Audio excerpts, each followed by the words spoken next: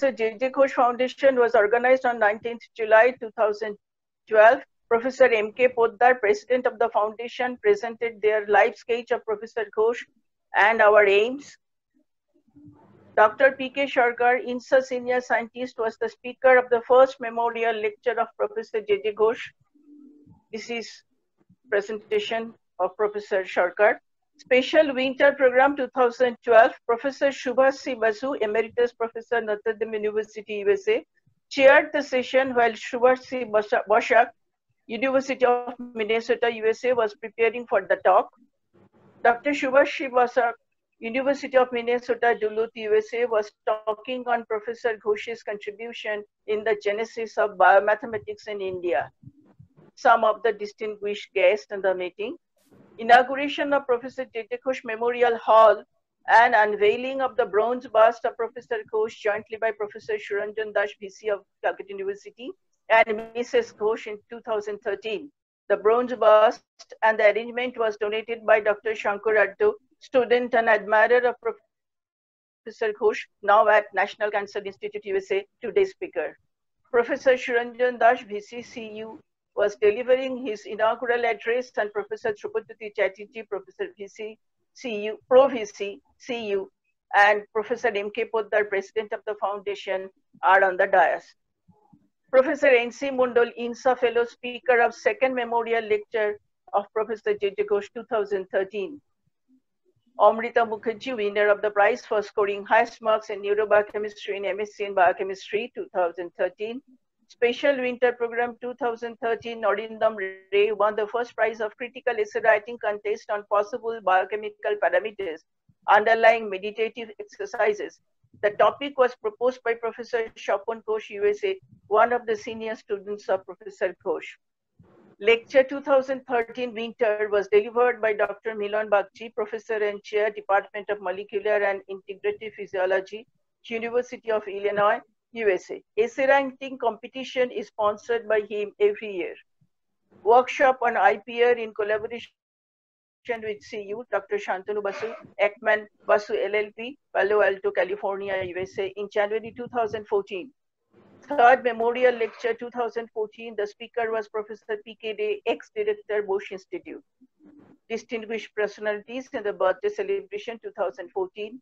Professor Bashop Chaudhuri, Registrar, Calcutta University, reminiscing Professor Ghosh in the birthday celebration of Professor Ghosh 2014.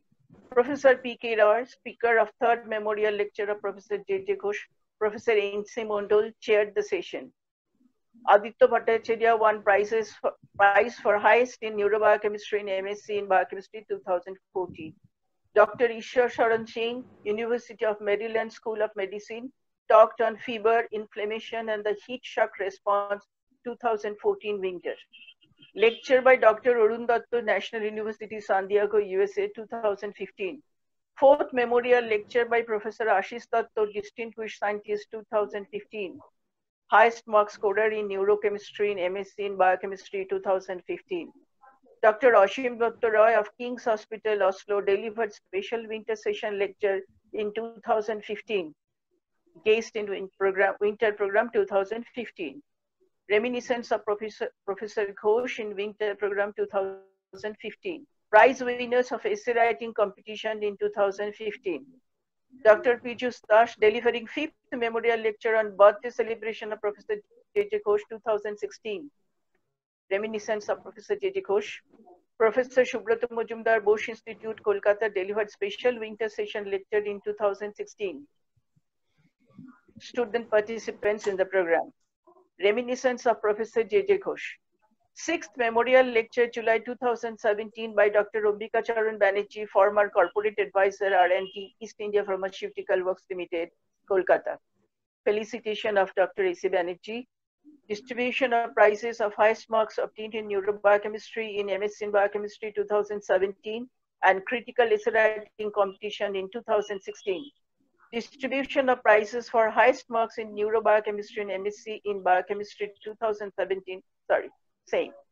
The 7th Memorial Lecture, July 2018, by Dr. Pratap Das of CSIR ISCB. Canavigyan presented by Dev Mukhopadhyay, USA, in the year In that year, in winter, Dr. Devnath Chaudhary won judge for the critical essay writing competition, delivered a few words on essay competition to the competitors, and then prizes were distributed. Dr. Shondip Sinha was another judge. Observation of World Health Day on 8th April 2019 in collaboration with Society for Nutrition and Dietetics and Birla Industrial and Technological Museum for school students. Dr. Kunal Sharkar, cardiologist, lectured on medicine yesterday, today, and tomorrow. Program of Society for Nutrition and Dietetics on that day, short lecture on nutritional assessment by anthropometry, concept and importance for school-going children arranged by S&D. Hands-on demonstration for measuring body mass index. These are the posters, award-winning posters drawn by the school students present in the lecture of Dr. Kunal Sharkar. First was Sharthak Dalal of Delhi Public School. He was awarded in the next program. Welcome address by Dr. Shumantra Das on 8th Professor J.J. Ghosh Memorial Lecture. Prize distribution of poster competition held on World Health Day on medicine yesterday, today, tomorrow. First prize winner Sharthak Dalal of DPS. August audience of the program. Chairperson Dr. Ambika Charan Banerjee introducing the speaker. The speaker was Professor Dhrubajyoti Chattopadhyay, Pro Vice Chancellor of Calcutta University, Vice Chancellor of Amit University, now Vice Chancellor of Sister Nivedita University. He talked on the journey towards understanding for electron transport chain. I think everybody can remember the days of electron transport chain of Professor Ghosh's class. He was presenting his presentation, 8th Memorial Lecture. Speaker Professor Dhrubajyoti Chattopadhyay showing the class notes of the lectures of Professor J.J. Ghosh on the topic. You see the yellow pages of Professor J.J. Ghosh is preserved by Professor Dhrubajyoti Chattopadhyay till today. He is showing the papers on which he took the class lecture of Professor J.J. Ghosh on electron transport chain. Felicitation of Professor Dhrubajyoti Chattopadhyay, felicitated by his PhD mentor, Professor Ainsi Mondol, who was the speaker of the second memorial lecture. Winter Special 2019 program at Lady Brabourne College, Women in Science. August audience, speaker Professor Maitri Dasgupta, Calcutta University, speaker Professor Gauri Shankar Ghosh in the audience. Speaker Dr. Chitra Mondol says our Indian Institute of Chemical Biology. Now this is our contact, how to contact us. Sir, in the time of 1983, 1984, with his research team then, we were there. Myself, Shumantra Da, Shankar Da, Chandan Da, etc. Amit is also here. Now this is not the end of the journey, this is just the beginning. Thank you. Thank you, ma'am, for your excellent presentation. Now I am requesting Dr. Prof Sharkar to chair the session and to introduce our honorable guest, Professor Sankar Adhya. Dr. Prof Sharkar, please unmute yourself, sir.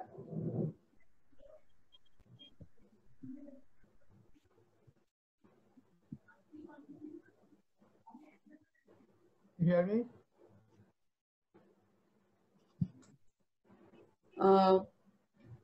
Ma'am, আপনার screen sharingটা একটু off করতে হবে, right?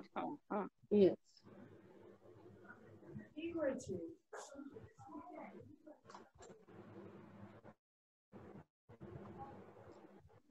Dr. Prof Sharkar. Pranab Da? Yes, I have unmuted. Yes. I have unmuted. Yes, can't see you. Your video is on, sir? Oh, Yes. on video, okay. Yes, sir. We cannot see you, your video. Yes, sir. Perfect, sir. You are right now? Yes, sir. Yes. Okay. It's a great privilege for me to introduce Dr. Sankar Adhya, who is one of the best students. Speak a bit louder, sir. Yes? Can you speak a bit louder? We cannot hear you perfectly. A bit louder, sir. Okay. Your microphone, maybe its volume is lowered down. Please check, sir. I thought you can hear me. I asked you. Yes, yes, yes, yes. Okay. Yes. So Adi, as anybody, people earlier said, did his PhD from Professor J.J. Ghosh in not 68, as but he did his PhD in 1963, if I am correct. And then he did another PhD at the University of Wisconsin in Madison. That was in 1967 or 68. Following these two PhD degrees, he went for his postdoctoral research with Alan Campbell at the University of Rochester. And then from Rochester, Campbell moved to Stanford University. He also moved with him to Stanford. And about 3-4 years of postdoctoral research, he came back to Bose Institute for about a year. Probably as a pool officer, I'm not sure, but he went back and joined the National Cancer Institute as a visiting scientist in 1971.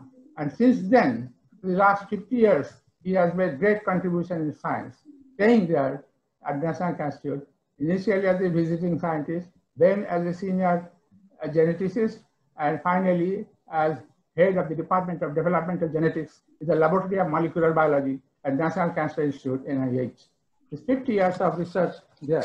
He has also started teaching in 1990 at George Washington University in Washington, a graduate course in genetics, and he's continuing to do that till now. He's a member of many prestigious societies: American Society of Biochemistry and Molecular Biology, American Society of Genetics, Microbiology, and Virology. In 1994, he was elected member of the United States National Academy of Science, which is very rare because only 5 or 6 Indians are known to have this membership, to my knowledge.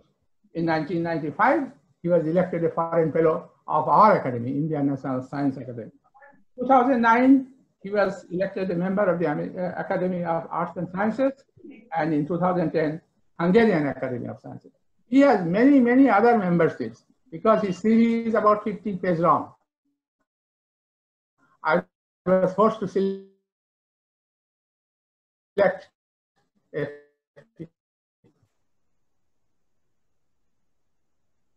the best ones out of them because of time constraint.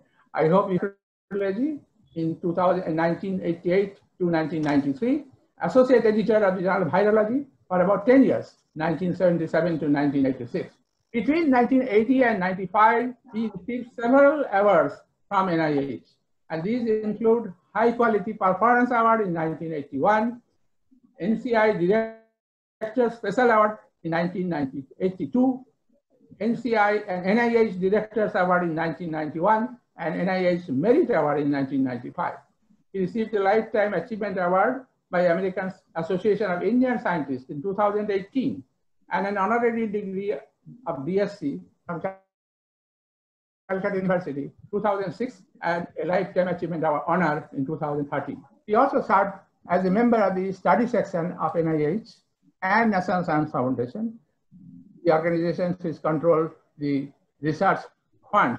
Grant proposals are reviewed there, and those are good proposals are financially supported. He is a member of the Tenure and Promotion Board of NIH. He was a member 1996, 2001.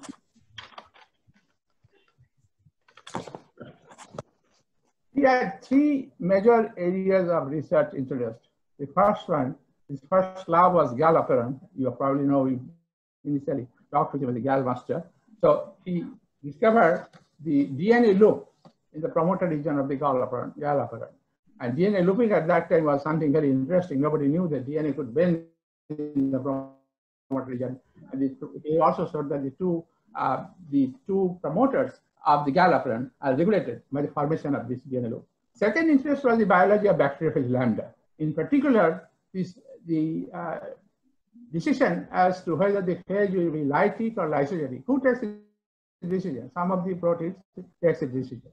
He identified the proteins and their function, the role in taking this decision, whether the phage will be lytic or lysogenic. the role of the two proteins C1 and Pro was studied by him in details and to identify the dynamic equilibrium between the lytic and lysogenic development of the phage. Another novel, very novel, interesting area to my mind is that he started working the application of the bacteriophage in the treatment of bacterial infections, particularly infections where which are resistant to antibiotics, and that is therapeutic application of bacteriophages is a very recent thing, and he is still continuing that. But he has created, engineered new mutated bacteriophages, which are very important for therapy in bacterial infection.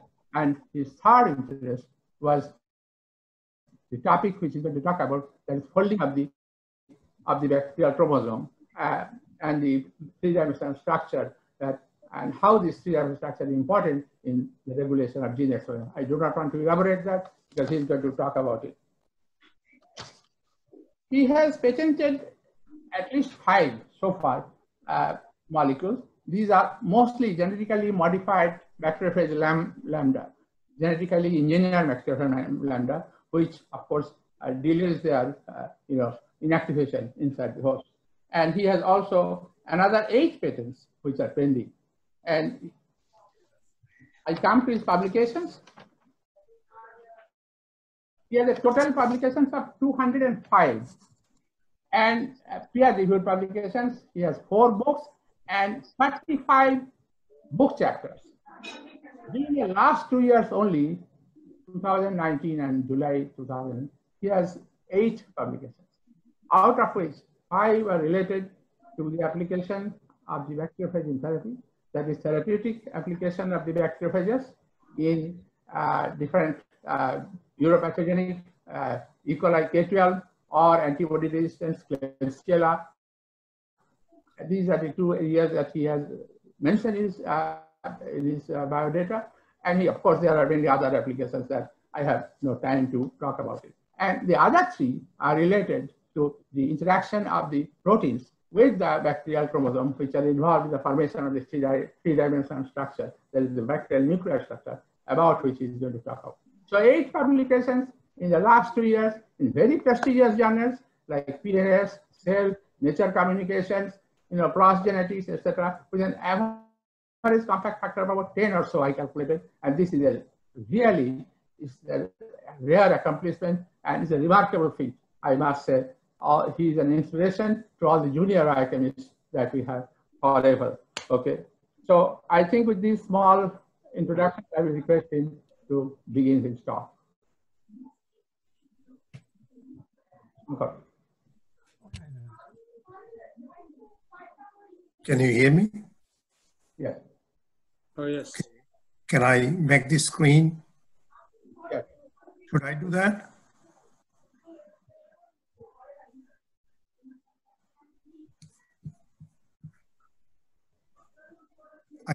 I don't see the screen. Can I?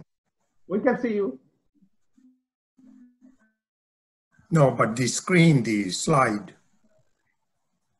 Aditi, Shapna, please help. Shankarda, you have to share your screen. Oh, I have to do that? Yes.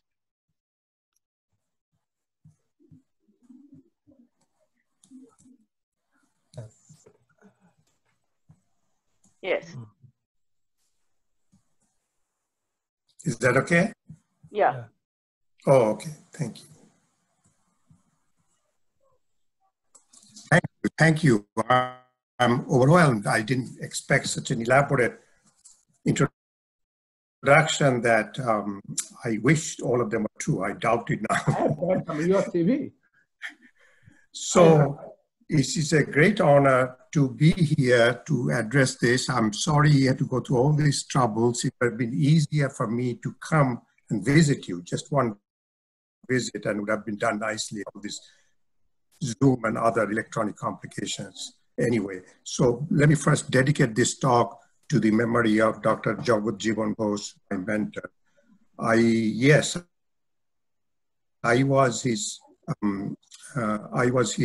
got my PhD in 1963. I finished my work in 1962 and left I think I was the first PhD student awarded from his lab after he became faculty of the biochemistry department. And I think they are senior people, but he let me go and finish my PhD, and I don't know why in 2 years.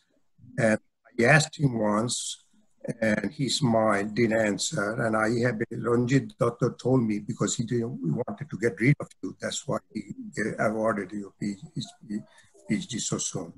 Okay, so today I'm going to talk about structure of DNA, arrangement and structure of DNA in bacterial chromosome. We're talking about bacteria, Escherichia coli, and how it influences gene expression. And we believe there is a three-dimensional structure of the E. coli chromosome. It's not a spaghetti inside the cell.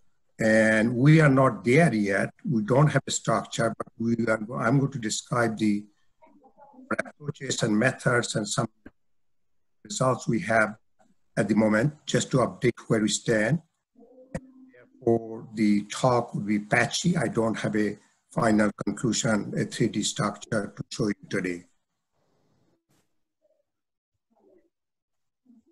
So this you'll see is the first chapter of a textbook on gene expression. You can see the DNA, which is translated to RNA by RNA polymerase, which are transcribed to RNA by RNA polymerase, and then these are translated to different proteins and coded in the genes. Polymerase initiation, RNA chain initiation starts at the promoter region, which is bound by RNA polymerase, and the genes expression regulated are turned on by activators binding to the site nearby the promoter, and also repressed, constitutive genes are repressed by repressor binding at the same area. Okay, we have been working on gene regulation and gene expression for decades. Then only recently we realized only a few years ago that our understanding of gene regulation and gene expression is not complete. We came to the realization that the DNA just is not encode the genetic code for protein synthesis and binding sites for RNA polymerase or transcription factors like activators and repressors here and there. We believe this structure, the conformation of the DNA plays a strong role in properly expressing gene regulation. So that's the topic today. Now, so because of many evidence, we came to that conclusion, and we made a proposal. I will not show you the, sorry, screen is a problem. That the chromosome of E. coli has a three-dimensional conformation that regulates gene expression. That's our hypothesis, and we are collecting evidence to test that idea. So to give some introduction, the chromosomal DNA of E. coli is a circular genome, covalently close DNA circle, which has 4.6 megabase pairs and is 1.5 meter long. Like inherent polymeric property of all synthetic and natural polymers, the closed circular DNA becomes automatically condensed to a spherical form, where the volume of the DNA is, this big E. coli DNA is 500 micrometer cube. But look at the right, that is here, the cell volume is only 1.5 micrometer cube. This 520 cannot fit in there. It has to be further volume. There should be further volume reduction and some spatial organization to be built in that try to make the DNA volume 0.5 micrometer cube. And that needs enormous feet and all kinds of factors. Now, this is the picture of the textbook picture of the E. coli chromosome. If you go to a textbook, open this, and when people slice the cells and show the DNA, which looks like your noodle or spaghetti. So is this the structure of the DNA? Apparently not. I don't believe that that's the real structure. Otherwise, I would not be giving this talk today. So it's much more organized, and therefore we have to study factors that influence DNA condensation and organization to give a potential 3D structure to into a very small cellular volume. The three major factors that influence chromosome condensation. One is the intrinsic property I told you that polymers follow, and the second is the topological properties of the circular DNA that is dealt by DNA isomerases. Many of you know that, and I'm going to show only one slide about that property. We'll spend most of our time dealing with the two other factors. One is the protein, the major chromosome-associated histone-like protein called HU, and also recently we have discovered some non-coding RNA, small RNA, about 100 nucleotides long, which are associated with the E. coli chromosome. These are not never translated, and they also participate. I'll have some evidence to show that they are involved in chromosome condensation and structural arrangement. This is, as you all know, the textbook. I stole the slide from a textbook. On the left is shown the circular piece of DNA, sample DNA, which is 200 base pair long, which is the lactate DNA. In the middle B is shown when you reduce the linking number by opening up the helix and unwind one turn. কথাটা কেটে কেটে যাচ্ছে, একটু louder, একটু কেটে কেটে যাচ্ছে. Oh, I'm sorry. Can you hear me now? Yeah. Oh, yeah. Okay. So in the middle is shown the negatively supercoiled circle with one negative superhelical turn. On this right, on the C shows the positive supercoiled circle because we added one twisted turn. Now, inside the cell, in E. coli cell, most of the chromosomal DNA is mostly supercoiled, not relaxed. That's some relaxed region. Next slide shows our results. Now, the top is, I have this picture is bothering my screen. I don't know how to turn it off. Okay, fine. So Amlandhar, who was in my lab, now he's in Calcutta somewhere, developed a method to measure the in vivo supercoiling of the chromosomal DNA in bacteria. And as you can see, part of the chromosomal segment is shown there on the top line as well, open reading frame and genes and their corresponding promoters. And he devised a method using sorrelin binding to DNA in vivo to determine the supercoilical density of the E. coli chromosome. Part of it is shown here. And it shows that the superhelical density is not uniform all over the chromosome. As the red line, his data shows that the peaks of the red line show the regions of negative superhelicity. The valleys are the regions of positive superhelical density, and some intermediate arbitrary region are the regions of relaxed DNA, which is rare, but there exist. Okay, the reason we did that to show for the first time that a gene located, for example, somewhere here. Can you see my cursor? No. Okay, no? Not yet. I don't know. No, not right now. In this region, can you see? It is visible here only. Yes. Oh, I see. Well, some of the promoter regions of the genes shown here are located in the peak of red curves, which means heavily supercoiled DNA. And because that gene promoter needs highly supercoiled DNA to be transcribed, if you take the promoter out from that region and put it in a region where DNA superhelicity is positive, the promoter is turned off no matter whatever you do to cell. Okay, so there is a position effect. The structure of the chromosome has an influence on gene expression. That was our first clue that we should worry about the chromosomal DNA structure that influences gene expression. And that's the line that shows that the amount of superhelicity when it's relaxed. When the red curve touches the blue line, that means the supercoiling density is 0, means it's relaxed. Now we'll talk about HU protein. The HU is a DNA binding protein. There are lots of them. There are about 40,000 molecules per cell.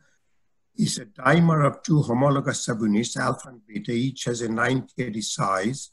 HU is most abundant occupant of the chromosome by chip-chip assay. We showed by chip-chip assay that I will not going to go any kind of techniques here.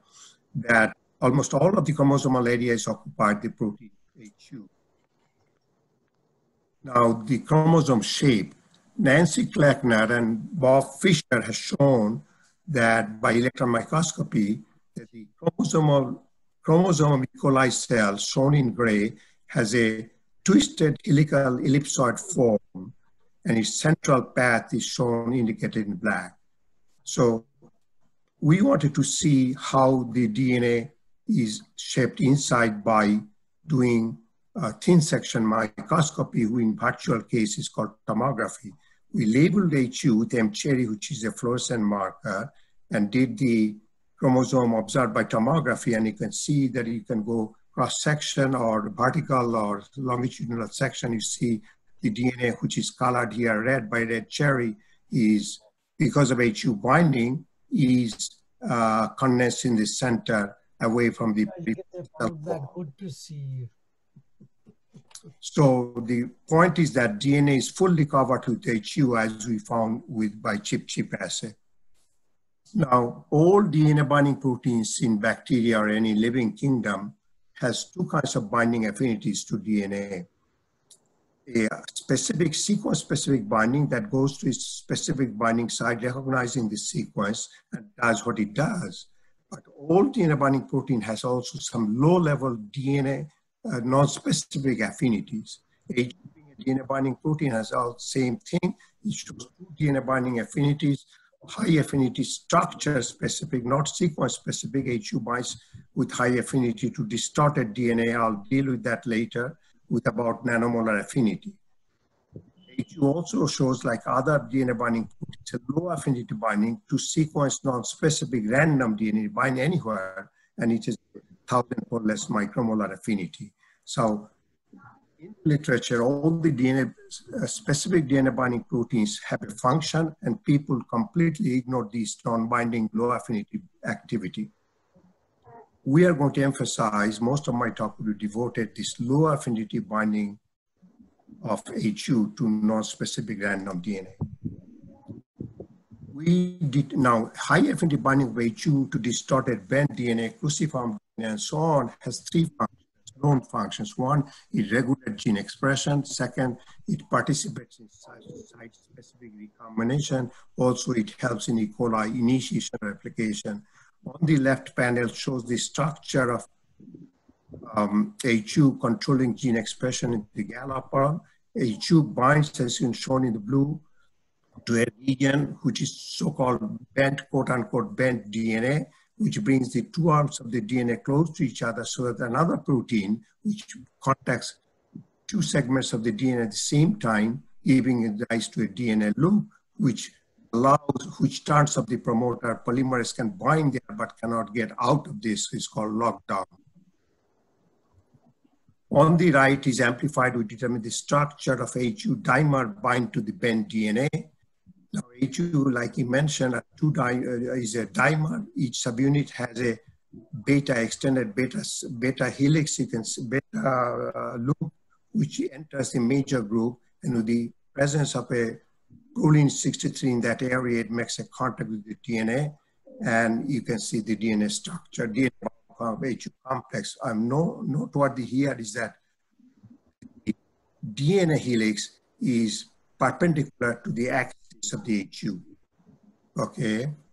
And let me mention one important point. There are approximately 200 estimated specific binding sites of HU for the chromosomal E. coli chromosome, but you can notice that there are 40,000 molecules of HU per cell. Why so much excess? It's because HU is the most abundant occupant of the nucleoid. It binds to nucleoid many places, and that's another role of HU, which we'll discuss further. Now, we determine the various HU DNA complexes. Top is shown, I already discussed the structure of HU to a bent DNA, shown on the right, and with the proline within the beta loop, where the DNA is perpendicular to the HU axis. We also determine with the help of a great structural biologist, Michael Hamel, who helped us to determine the structure of HU to non-specific DNA, 20 or 19 base pair DNA fragment and mixed with HU at higher concentration, because this is no binding specificity, and came up with this extracrystal structure of HU bound to non-specifically to DNA. As you can see, that each subunit of HU has 3 lysine residues exposed, which enters the phosphate groups in the DNA and makes a contact. And there is a potential, as I'll show, that the other subunit also has 3 lysine, can bind another DNA on the other side. Noteworthy is that in this case, compared to, in contrast to the specific binding, HU, the DNA helix is parallel to the HU helix. So we conclude that random HU DNA binding mode is different from structure-specific binding mode, and we're the first one to crystallize a non-specific DNA protein complex. The implication is that random HU binding is biologically important. That's what we're going to discuss further. Michael Hamel also did a very informative experiments. He did some, sorry, my screen is, okay. I can't show, but because the picture's coming up once in a while. Okay, so he took an 80 base pair of random DNA of random sequence and mixed with proper ratio of HU to DNA and did a small angle X scattering study solutions. Showed that the spectrum, the success spectrum is on the right, is that is a monotonous curve, doesn't have any special feature. If it's only DNA or is only protein shown in blue and the DNA is in black. But when you mix the DNA and HU in proper ratio, he gets several diffraction peaks, as you can see in the middle. There are different concentrations used for different curves. The major conclusion is that the diffraction peak reflects a distance between 2 HU molecules shown on the left. You see different peaks which signify that HU is located on the DNA at a fixed distance from each other, and the random binding helps multimerization of HU on DNA, both lateral and medial directions, that is in parallel and up and down. This another thing provides that I mentioned that HU non-specific binding, it binds through the lysine exposed on one subunit and one DNA. The other subunit, I wish I had this, can also bind to another DNA molecule. Therefore, HU, polymeric property of HU is that it bundles DNA, picks up several DNA molecules at the same time, and we are proposing this random binding provides scaffolds and shapes to the nucleotide structure. Now I wanted to know the localization, confirm the localization of HU in DNA, in the chromosomal DNA. These are live in vivo experiments. We label as before HU them cherry and look at them live cells. We did the growing cells. Most of the cells we observe under microscope are dividing cells. As you can see on the left top, the location of HU by fluorescence. I cannot show, but the size of the E. coli cell, this is a composite picture of thousands of cells. The black line was there, you cannot see it here in this slide, but HU is condensed into 2 sides because they are dividing nucleoids. Below is the stain properties of DNA by hex dye, which can detect DNA. I should have used a different color, but you can see the DNA location inside the cell, the 2 nucleoid again, coincides to the location of the HU. And you don't see much free HU moving around the cell volume in the cytosolic area. That's a surprise why the proteins with low affinity proteins are located within the nucleoid and doesn't float around when it's dissociated. Now, this binding is because of non-specific binding.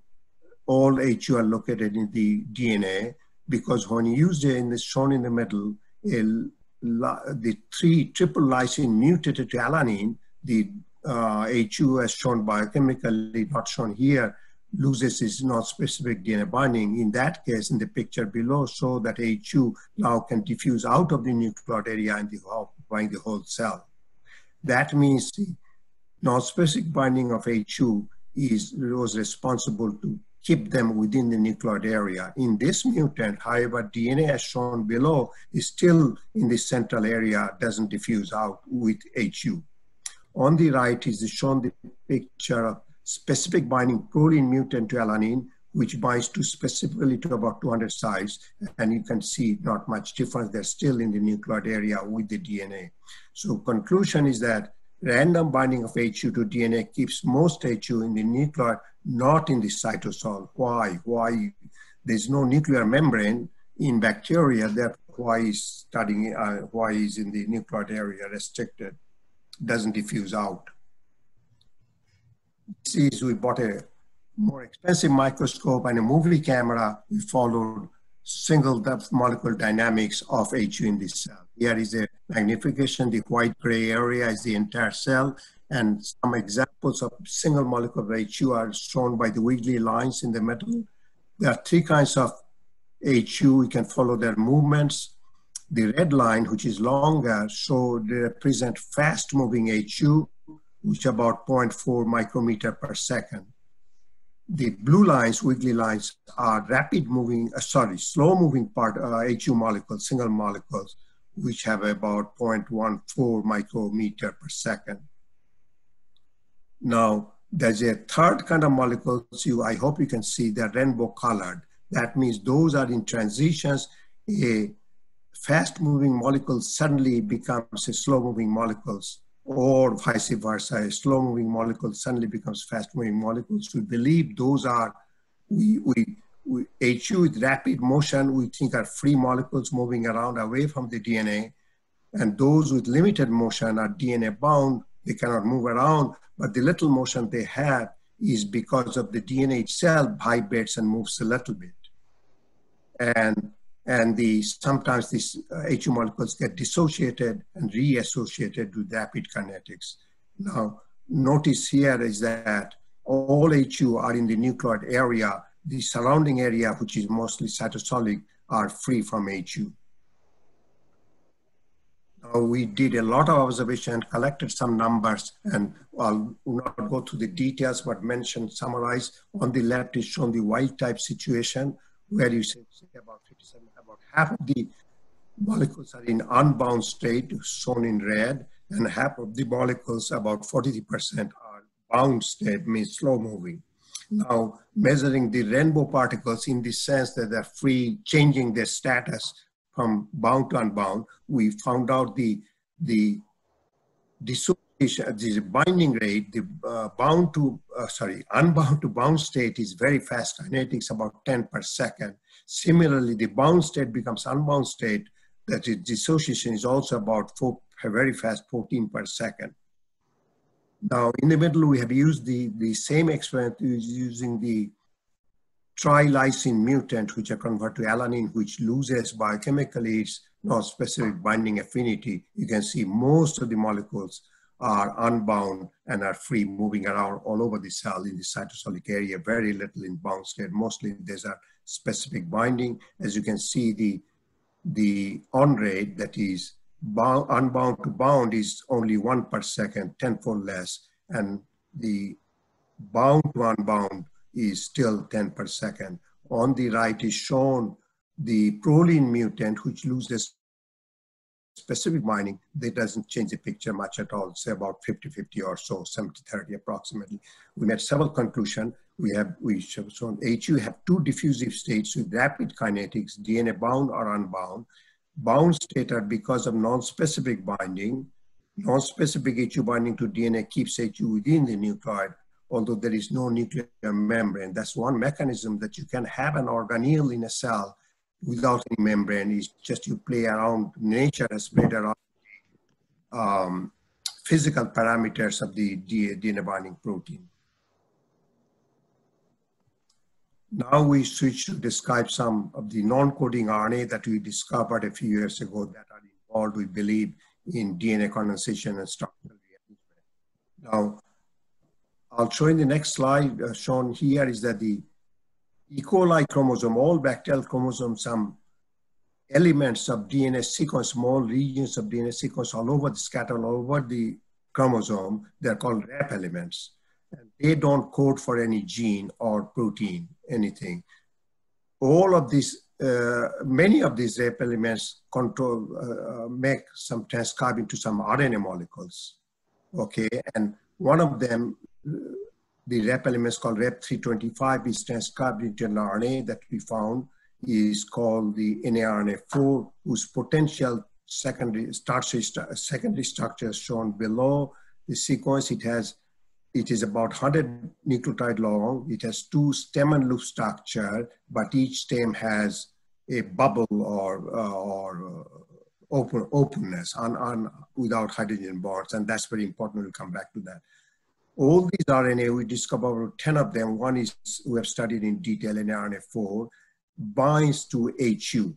As shown on the right, you take a label RNA and you do an electrophoretic mobility test at different concentration HU shown in the bottom, and you can see the mobility is retarded because protein binds to, HU binds to RNA. Our hypothesis is that these non-coding RNAs are involved in DNA compaction. That's our hypothesis. Now, I mentioned the DNA rep elements. E. coli chromosome has many such things distributed all over the chromosome, shown in red on the left panel. And you can see they're distributed all over. I should say many of these rep elements has diarsymmetric palindromic sequences. Therefore, in supercoiled state, they form cruciform structure. Nancy Kleckner and Job Decker has devised a technique called 3C assay, 3C experiments, where you can show, I will not go to the details, show that 2 regions of the chromosome, distal region of the chromosome, can contact each other. The 3C experiment can capture that contact and identify the sequence, which region is, sorry, I don't have the cursor working, can contact.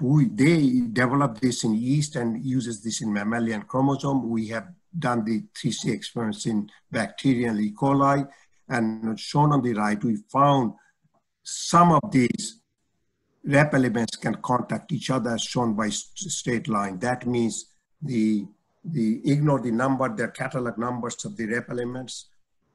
For example, on the right, element number 153 can interact with element number 9 by physical contact.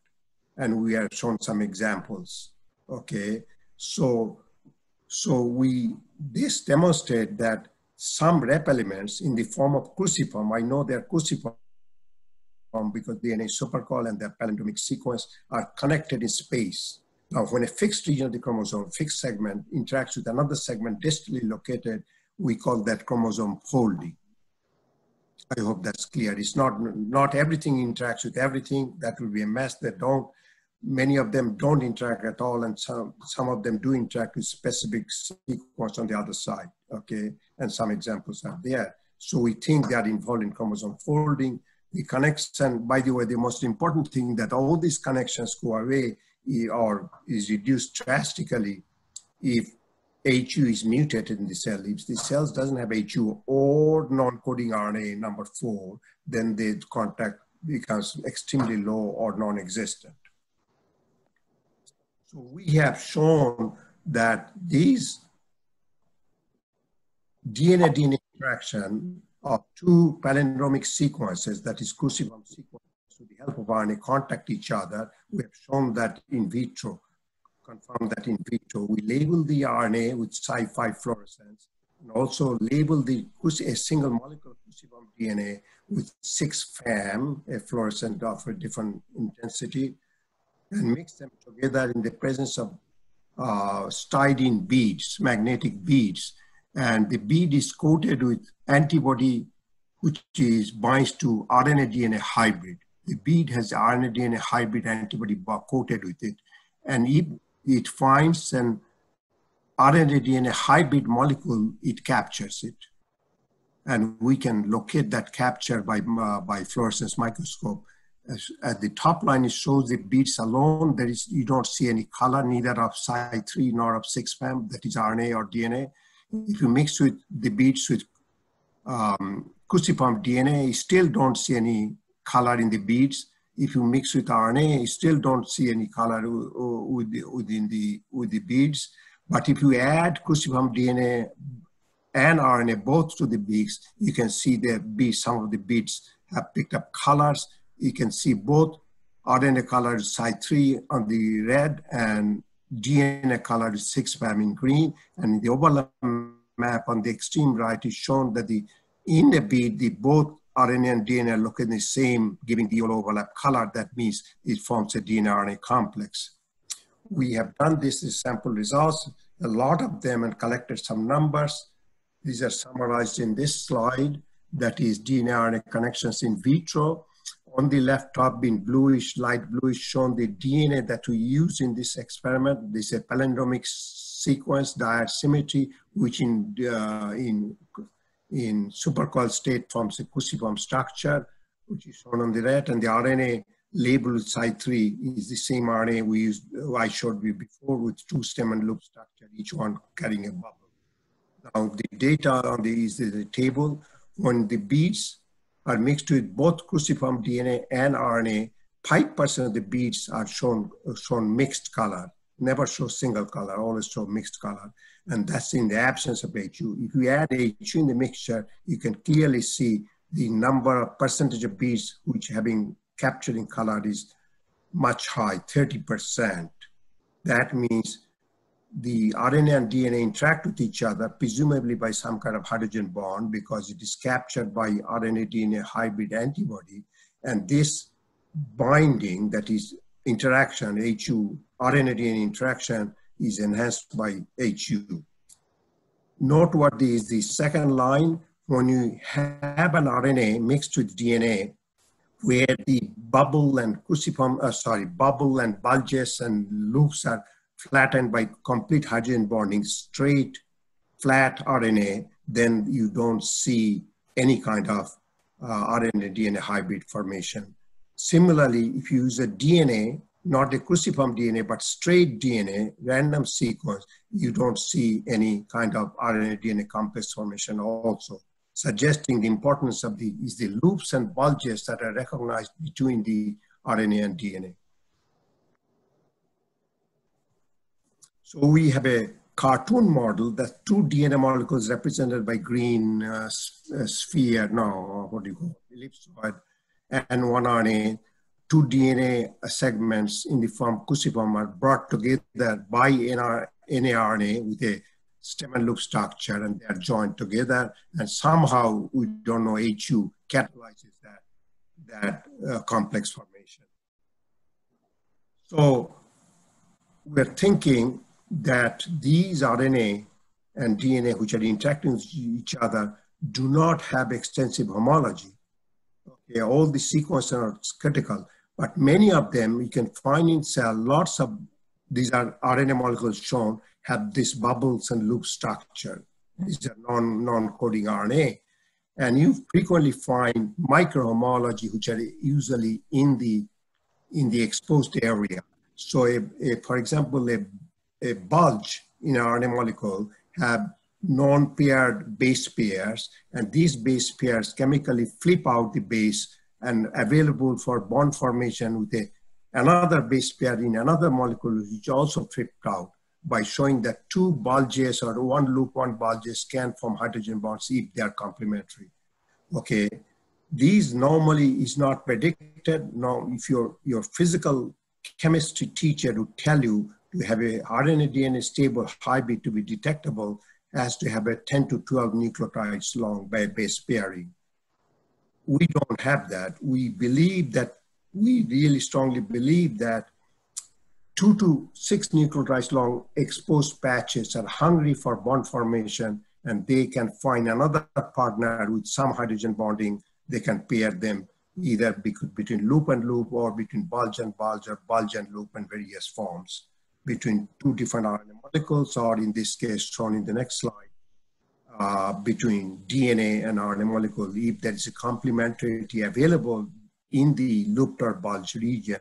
They're called kissing. Kissing structures are between loops are proposed by Tomizawa a long time ago in connection with DNA replication of plasmids, and we're borrowing that idea. There was no physical evidence really for this kissing structure, except recently, only 2 months ago, the paper appeared from Tinoco, he showed RNA and RNA can pair by loop formation by mass spectral, by NMR analysis, and we are following that. So I'll show you the slides quickly. We don't have authentic final results yet. That we tested that one way. We're going to test that one way. The kissing loops is that we take an RNA which is labeled with fluorescein, which is a fluorescent marker, and mixed with a DNA with the similar structure, which is labeled with rhodamine. And you can see in the two loop region shaded yellow, there's a complementary base pair available for pairing.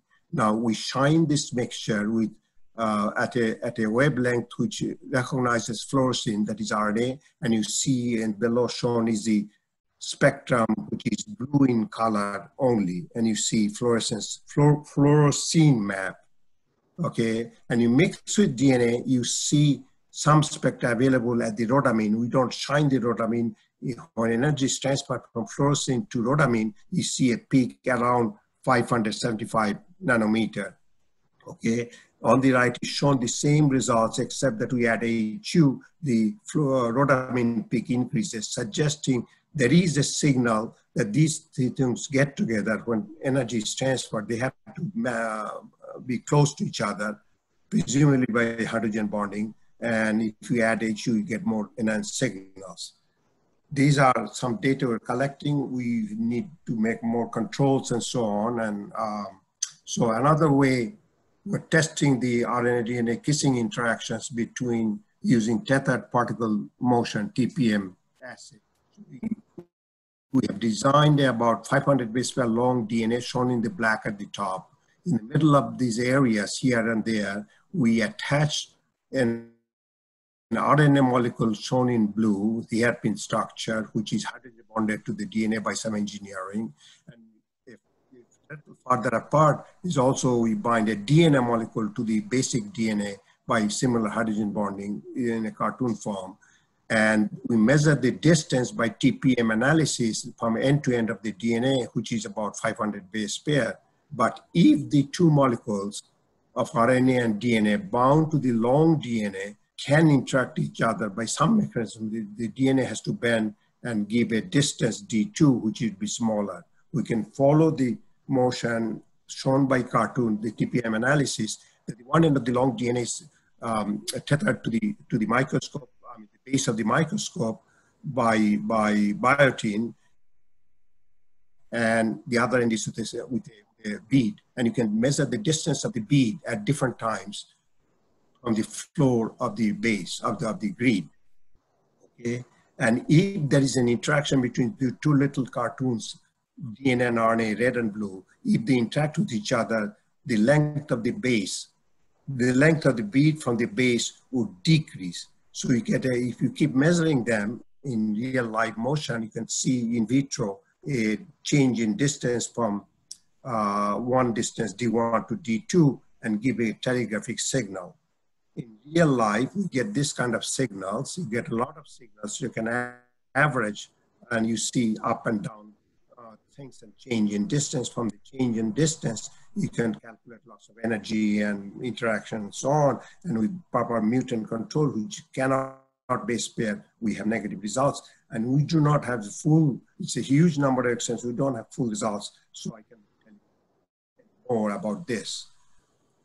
So the advertised part of the talk is that this is the 3D structure of the chromosome in E. coli. That's the last part. I will take 5 more minutes. We are using GPS trilateration mechanism to analyze the 3D structure of the chromosome. We are all familiar with them. There are 3 satellites at the top of the Earth, shown on the left corner up there, the 3 satellites, which have a fixed distance from each other. And this satellite can locate you or your cell phone or your automobile somewhere in the planet, and you can determine the distance. I mean, you are all shown in yellow, and if you measure the distance of one object, say your car roaming somewhere, and you can get the XYZ coordinates. This is simple solid geometry that you can get XYZ coordinates from the 3 satellites. One can help where you are. We're using the same strategy in chromosome. We label the chromosome in 3 different spots with a red fluorescence, just for chemistry's sake. And if the chromosome, circular chromosome, is condensed inside the cell, shown on the left, within the green is the cell wall, and if the structure of the chromosome, condensed chromosome, has a fixed structure, 3D fixed structure, you can measure the 3 distance easily between the 3 so-called satellite markers. If you can do that, already suggests chromosome is not moving around, they are fixed in space, those 3 alleles.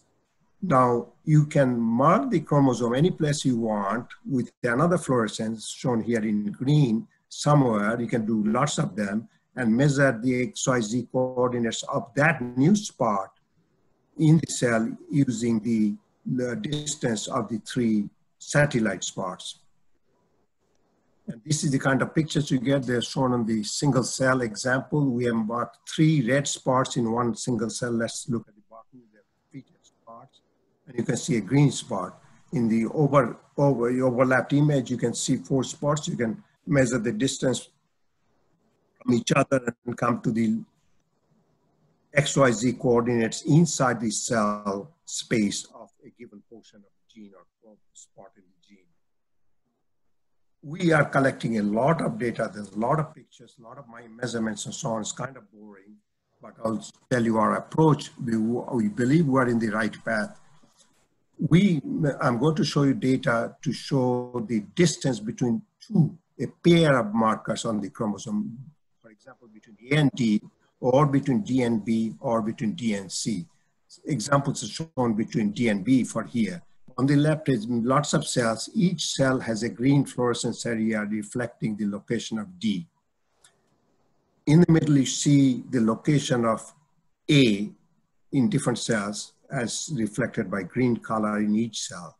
You massage the data with some computer software and you take the densest area of each spot and make it sharper. And then you can measure the distance between them. As you can see on the right, there are lots of cells with a green spot and a red spot, and you can measure the distance easily. Of course, the distance varies as you measure because they're live cells, and the kind of data you get here. I show here the same distance between D and B first in the middle top panel. We do a bar graph and show the probability occupation. And so most of the time, the distance between D and B is reflected by the peak, and that's about 233 nanometer.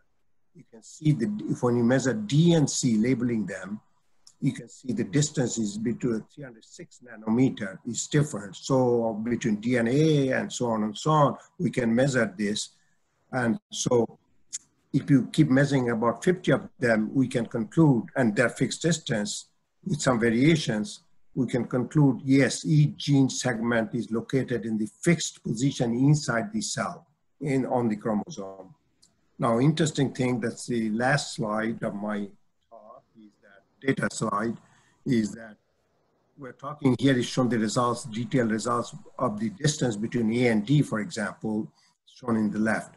And the blue curve on the right shows the distance peak, that is the about 323 nanometer distance with a variation of plus minus 4 nanometer.